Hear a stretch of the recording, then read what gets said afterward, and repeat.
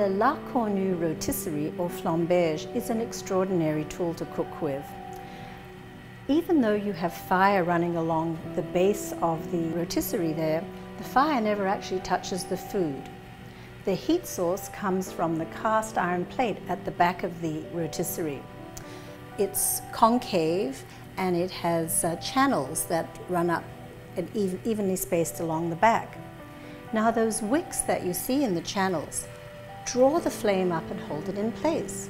But because they're synthetic, they never discolor. Don't expect to see them glowing red. They will not change color. The key is the cast iron gets nice and hot. Now the rotisserie can be used for many different types of food. A small prime rib, not exceeding 12 pounds in weight, small turkey, a couple of chickens, game hens. You have lots of options. Lamb is delicious. But today we're cooking a duck on the rotisserie. Now this 5-pound duck usually takes me about an hour and a half to cook. So I let it cook for about 1 hour, and after about an hour when I saw that it had nice browning but it's not perfectly crisp yet, I added a tray of vegetables underneath the duck to finish cooking.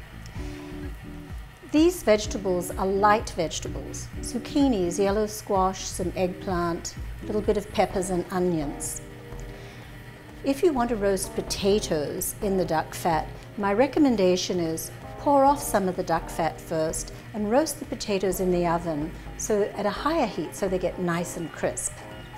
But you have to admit, roasting a duck on the rotisserie with some vegetables underneath has to be the easiest meal you could ever cook.